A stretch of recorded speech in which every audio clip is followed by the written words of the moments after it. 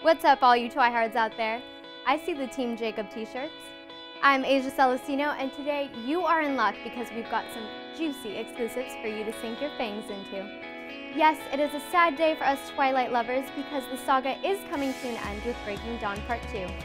Now when Bella, who is more gorgeous than ever with red contacts, gives birth to Renesmee, the infamous Cullens must come together not only with werewolves, but with other vampires across the world to protect the half-human, half-vampire child from the evil Volturi. I'm so incredibly jealous, but happy to say that our own Shawn Edwards sat down with Kristen, Robert, and Taylor to talk about the film. Check it out. No, what's up, Playboy? How's it going, man?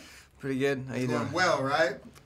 I guess. Nah, you know, come on, come on, you're in the sweet spot. I gotta salute you too, man. You did it.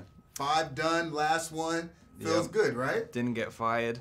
Nah, yeah. Really? Was that I've still got 3 weeks to go. Was that ever a concern, man? You brought it with this. On the first one. Really? Yeah. Okay. I almost got fired. So it wasn't lock set after the first one? No, the first one, like halfway through, I definitely almost got fired. No, what'd you do, man? Come on.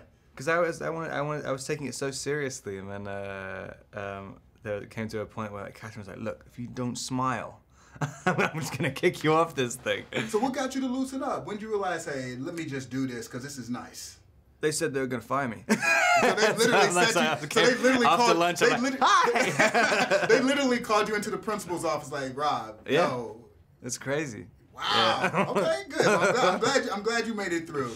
So now that it's all done, what's the one experience you're walking away with? What do you remember most?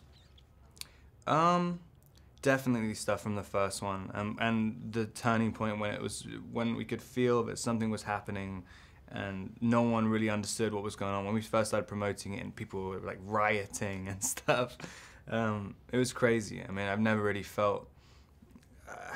felt so out of control of my life. It's like you're literally suddenly on like a runaway train. It's crazy. Yeah, I'll never forget that. What's the final scene you shot? Or what's the final shot? The final shot was running through, doing the hunt. Bella and Edward doing the hunt with the deer at the beginning, just running around, getting exhausted.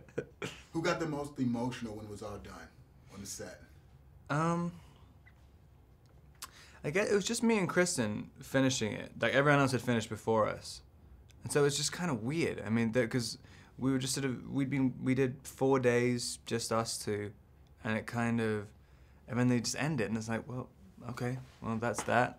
And you kind of feel stupid getting emotional about it at that point because there's only 2 of you there. It's not like the whole cast. You don't say goodbye to anyone. It's just done. Yeah, and it Go was just home. Yeah. Bye. See you. It was later. It's crazy. I mean, also because we were doing all this stuff as well, like right.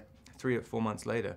So yeah, definitely hasn't ended yet. I'm really curious what it's going to be like the last day of this tour. Last day of promoting it. Yeah. Now this franchise has a lot of fans who watch the movies over and over again. What's the one movie you've watched the most in your lifetime?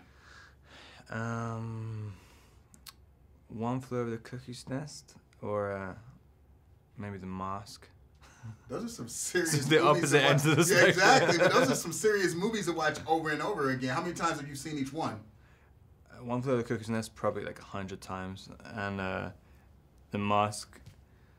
I mean, I used to watch it on repeat when I was a kid, so I mean, probably about 1,000 times. All right, man. Well, I gotta give you the salute. Job well done, man. Thanks and a lot. Good luck in the future. Keep doing your thing. Keep rocking out. Thanks a lot. It's all good, man. Now, there might be a lot of people in the African-American community that don't like this character, but they better not act like that person doesn't exist, because like you said, they right there in the house, or they up the block, or they Uncle Boo Boo.